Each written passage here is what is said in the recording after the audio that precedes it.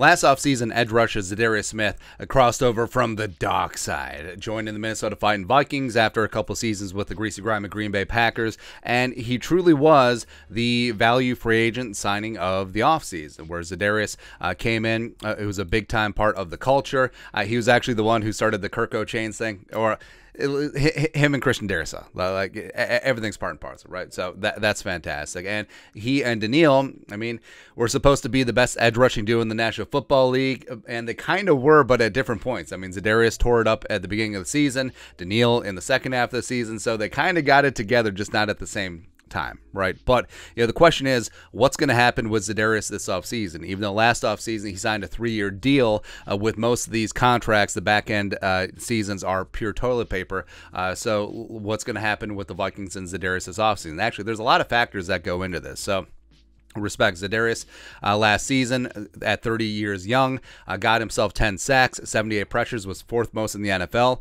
And also mid-season, like, he was in the running for Defensive Player of the Year, but unfortunately banged up his knee in the Bills game and just really wasn't the same after that. And it is a very stark split. So the Bills game week 10 was the 9th game of the Viking season. Up until then, he was absolutely nails, man. 55 pressures, most in the NFL, by 11, by the way. 9.5 sacks, which is 3rd in the league at the time. 88.8 PFF pass rushing grade, which is 4th in the NFL amongst edge rushers. And then the final 8 games, so final 7 games of the regular season, he sat out week 18 against the Bears. And then the wild card game, there was a drop off. And yeah, I mean, you could certainly attribute a lot of it to the injury. Some of it could be age, some of it could be whatever. But pressures dropped to 27th in the league. Only got half a sack the final 8 games, as well as a 72.3 PFF pressure grade, which is 26. So quite a stark difference between what happened up until the Bills game, where he banged up his knee, and then the second half of the season.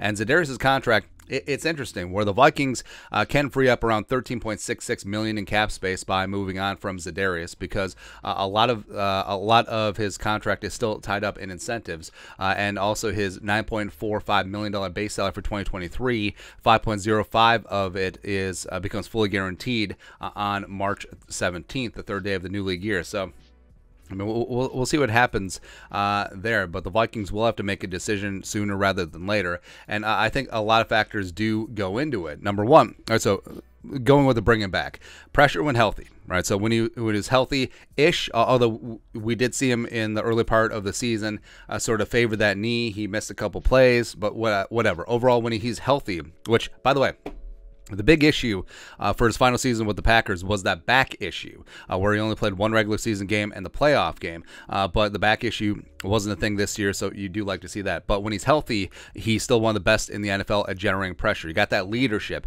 He even before the start of the season, like, he was getting the defense together. They were going out to dinner. They were going to games together. It was fantastic. I think he was one of the big reasons why this team gelled so quickly, and a big reason why this team won 13 games. If they stick with the 3-4, this is a no-brainer. So you still have one of the best edge rushers in a 3-4, screaming off the edge as a pass-rushing outside linebacker, or if Mike Pettin is named defensive coordinator, which is still a real possibility. Of course, Pettin and Za'Darius go way back, like chiropractic, back to the Green Bay days, as well as, of course, this year working together.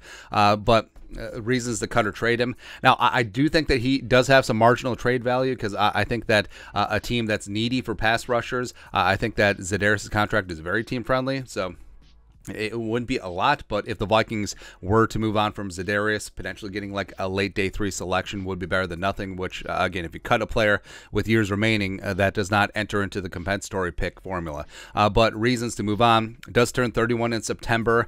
Also, health has been an issue the last couple of seasons. $13.66 million in cap savings if they cut him. And also, if the Vikings revert back to a 4-3, Za'Darius has never been a regular hand-in-the-dirt 4-3 defensive end, so that could be something to factor in. Plus, going back to Daniil and Za'Darius, I think it's actually very unlikely that both of them are back next year. I think that it's going to be an either-or scenario, and it does depend on what scheme the Vikings want to play. If they want to play with an odd man front, I think that Za'Darius could be back and Daniil could be traded. If they go back to an even front, I think that Daniil would be extended and retained, and Za'Darius could be cut or traded. So it's kind of weird. Kind of weird to think, but the Vikings' current edge rusher room, you got Daniil, you got Za'Darius under contract, you got Wanham, Patrick Jones second, Luigi Villain, the former UDFA, Kenny Willick is coming back from injury, and then you got Curtis Weaver and Ben Whitley on futures deals. So I don't know. Like, this was a great year with Za'Darius. Is there going to be a sequel?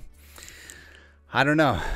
I would bet as of right now, yes. But maybe they also rework that deal. Maybe they toss in a couple more incentives. Maybe they lower his cap number. There's lots of ways to work around it. But either way, like, Za'Darius, when he's healthy, is still that dude. But will he be that dude with the Vikings or somewhere else? TBD. But your thoughts are thoughts. Will Za'Darius Smith be back in purple in 2023? Although he could go back to Baltimore, and that'd be purple too.